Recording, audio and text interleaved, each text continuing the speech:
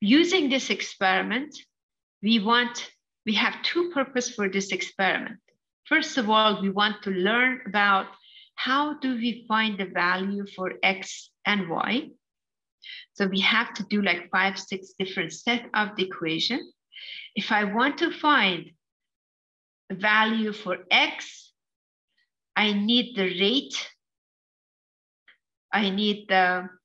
So I do 2 trial of the experiment. These values, X and Y, by the way, they are only found experimentally.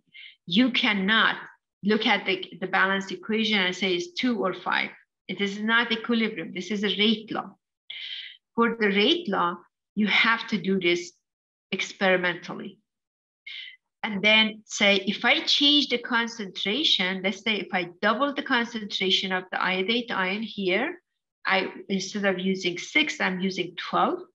12 to 6, how is going to change the rate?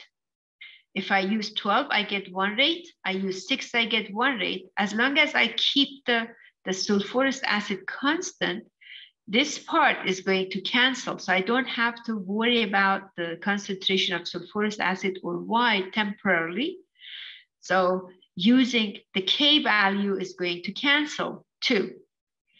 Whatever the rate is, which I use this equation to find the value for rate, experimentally, I find how many seconds it takes. If it takes 30 seconds, then 1 divided by 30, that gives me the rate for this A. And then for rate for D, if this one is 30 seconds, the other one is going to be much longer because I'm only using 6 milliliter or the concentration is lower or half. So let's say if that one took like 60 seconds or 65 seconds for D, then I divide 1 over 60 and I get the rate for D. So I can get these values experimentally. I can get these values experimentally. The 12 and 6, these are based on design of the experiment and is given in the procedure how much to use, which are the numbers that is showing here. 12 milliliter of iodate for trial A. For trial D, we are using 6 milliliter of the iodate ion. So we get these numbers, and now 12 divided by 2 is going to be 12 divided by 6 is going to be 2.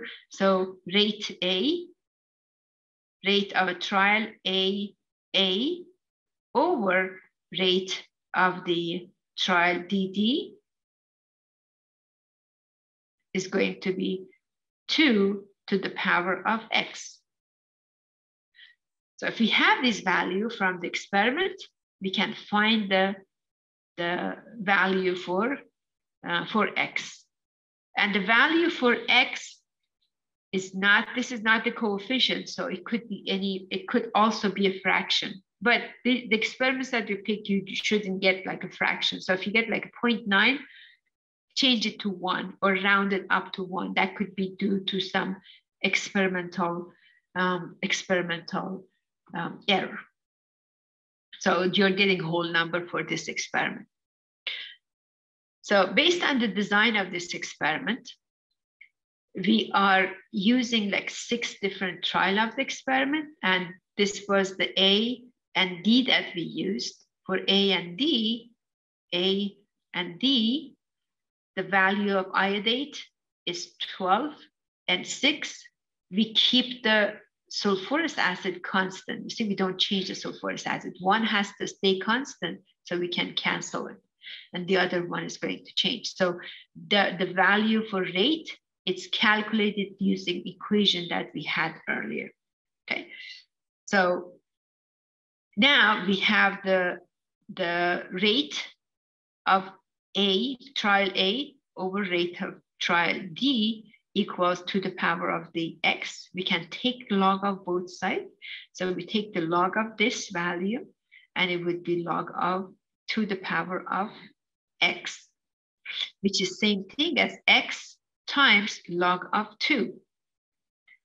So this is going to give us a numerical value.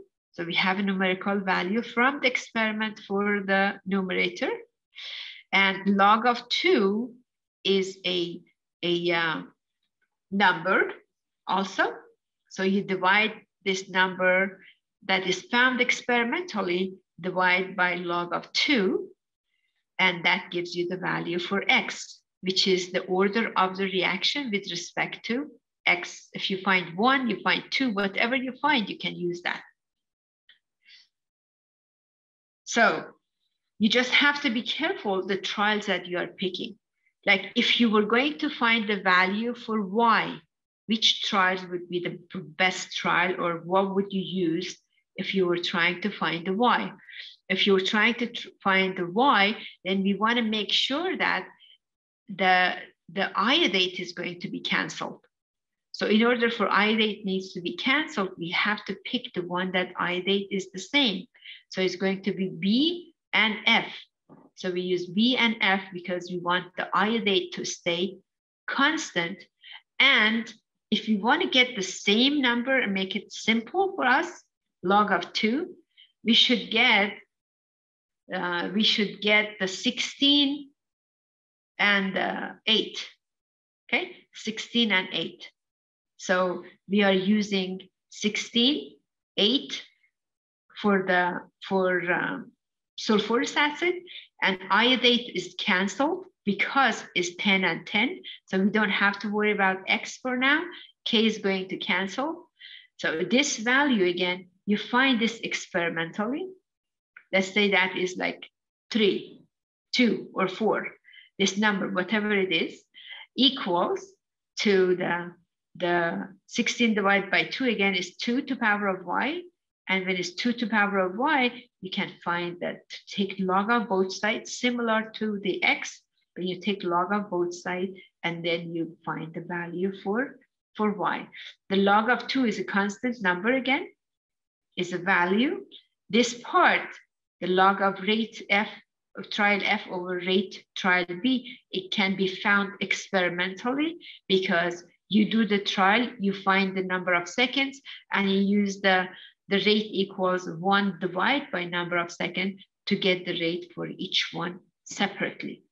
It takes time for you to do the calculation, but you are given this example in the lab manual as well.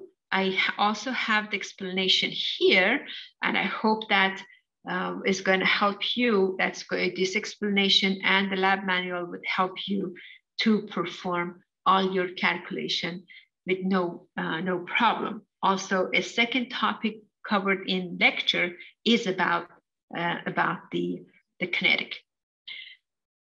Concentration of the iodate ion and the sulfurous acid, when you use this concentration, when you get it from the burette, it gives you the concentration is like 0.04 for each one of them. That's the molarity based on the design of this experiment. We use the 0.04 for each one of them. Now, since this is going to be diluted to 100 milliliter mixed with everything else, when reaction is taking place, we don't have the 0.04 molar.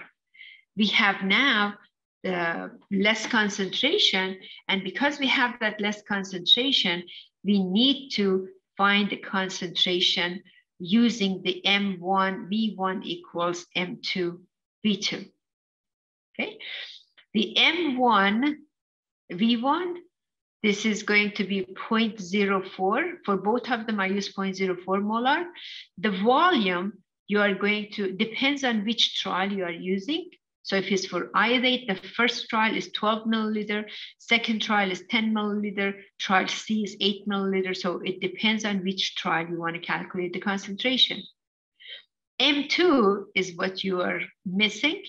V2, based on the design of this experiment, if you go back to the table, you see that if you add all the numbers together, it's going to add up to 100 milliliter. That's why you are using 100 milliliter here for your calculation. Okay. So to find the concentration for M2, you would divide both sides by 100. So this 100 by 100 would cancel, and then M1 times V1 divided by 100. Whatever is there is going to be the concentration for iodate ion.